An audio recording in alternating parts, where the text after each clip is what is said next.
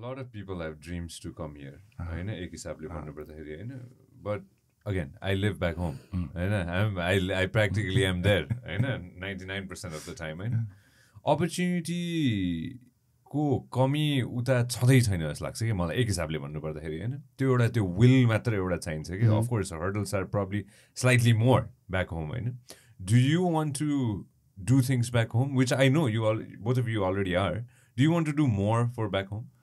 We do, but government has to be established. The rules cannot be changed overnight. हाम्रो डर नै त्यही छ होइन यहाँ चेन्ज हुँदैन मैले ओन गरेँ भोलि गएर चाहिँ मलाई यस्तो भयो यु स्टार्ट डेमोलिसिङ दिस थिङ्स त्यो हुँदैन नि त the government has to be established होइन गभर्मेन्टले इनएस्टाबिलिटी हुँदाखेरि चाहिँ हामीलाई डर बिजनेसमा के छ भन्दाखेरि भोलि के गर्ने त अर्को गभर्मेन्ट आयो भने अर्कै पोलिसी हो भोलि गएर हामीलाई अपर्च्युनिटी छ कि छैन त एउटा ल भनौँ न त for little beet examples I want build a hotel there how many years is gonna take to loving गरेर होइन त्यो सबै प्रोसेसलाई यहाँ गर्नु हो भने तपाईँले you can start the process tomorrow you can build open a company today start the process tomorrow त्यो इजिनेस कहिले हुन्छ त नेपालमा होइन मैले एउटा कम्पनी इस्टाब्लिस गर्नलाई गाह्रो भइरहेछ होइन त्यसपछि मैले फाइनेन्स गरेर गर्नलाई चाहिँ यो जुन स्ट्रगल पार्ट छ नि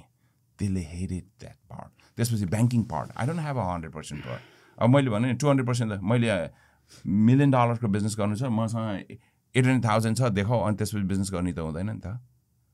so this part is easy out here यो पार्टको ब्याङ्किङ पार्टहरूदेखि लिएर होइन सबैले गर्दाखेरि चाहिँ त्यो इजिनेस भयो भने चाहिँ यस definitely we can grow a lot त्यो नेपालमा चाहिँ कस्तो लाग्छ भने मलाई अघि सञ्जयले भने जस्तै अपर्च्युनिटी चाहिँ धेरै छ किनभने कस्तो छ भने अझ पैसा हुने मान्छेलाई झन् बढी छ मान्छेलाई पैसा छैन नि त त्यहाँ तर त्यहाँ चाहिँ किन सेक्युरिटीको प्रब्लम भयो जस्तै यहाँबाट बाहिरबाट जाने मान्छेले धेरै इन्भेस्ट गरेको छ नि त नेपालमा ठुल्ठुलो होटल्सहरू बनाएको छ रियल इस्टेटमा छ धेरै कुरा छ तर इन जनरल भएन कि जस्तै सपोज मसँग कुनै लिङ्क छैन नेपालमा मसँग पैसा छ होइन म नेपालमा गएर इन्भेस्ट गर्न चाहन्छु भन्दाखेरि मलाई चाहिँ गाह्रो छ क्या किन भन्दाखेरि अब मैले त्यो गर्नको लागि नेपालमा ब्युरोक्रेट्सहरू सबै चिजहरू यो के अरे सिस्टमको अन्डरमा भन्दा पनि पोलिटिकल पार्टीहरू लिडर्सको अन्डरमा काम गर्छ बढी होइन मलाई कुनै जस्तै उसले भने कुनै लाइसेन्सको कुरा भयो होला कुनै बिजनेस इस्टाब्लिस गर्नुपर्ने जुन प्रोसेस हुन्छ त्यो सिस्टमले काम गर्दैन क्या त्यहाँ मैले चिनेको मान्छे थ्रु गराउनुपर्छ मैले अनि यहाँबाट बाहिर हेऱ्यो भने एनआरएनको लिडर्सहरू जुन छ फाउन्डरहरू धेरै अब उनीहरूको त नेपालमा एकदम ठुलो इन्भेस्टमेन्ट छ नि अहिले पनि तर त्यही कुरा भोलि एबिसिडी कसैले चाह्यो भने नेपालमा गयो भने गर्न गाह्रो छ क्या त्यही भएर हाम्रो चाहिँ कुरा के हो भने अहिले जस्तै अलिक धेरै यङहरू जस्तै यो अर्गनाइजेसन थ्रु जान खोज्ने एनआरएनए इज मेन प्लेटफर्म होइन त्यसले चाहिँ एउटा गभर्मेन्टसँगै लबिङ यस्तो गरोस् कि अहिले चाहिँ कस्तो इन्डिभिजुअल लबिङ भइरहेछ क्या ठुल्ठुलो मान्छेले प्राइम मिनिस्टर चिन्छ त्यहाँको फलानु चिन्छ भन्छ त्यहाँको मैले कति सुन्दैछु I don't want to mention name right now त्यहाँ होटलहरू बनाएको छ क्या उनीहरूले त्यहाँ अनि त्यहाँ चाहिँ कस्तो भने त्यो जग्गा चाहिँ सरकारी जग्गा हो क्या त्यो लाइक काठमाडौँमा एउटा एकाना जग्गा किन्नु भन्दा अहिले 70 लाख 80 लाख करोडसम्म पुग्ने भइसक्यो एउटा होटल बिल्ड गर्नको लागि त्यो धेरै जग्गाहरू पनि चाहियो त्यो जग्गा किन्नुभन्दा वर्षमा 10 लाख 8 लाखमा लिज गर्ने अनि होटलहरू इस्टाब्लिस गर्ने त्यो कसले मात्रै गर्न सकिरहेको छ जोसँग चाहिँ politically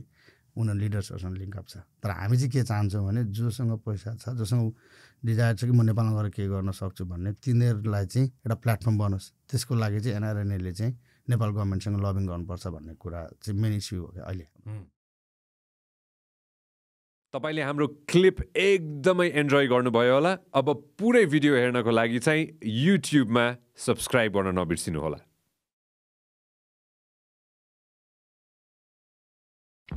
This program is brought to you by Vyas Studios.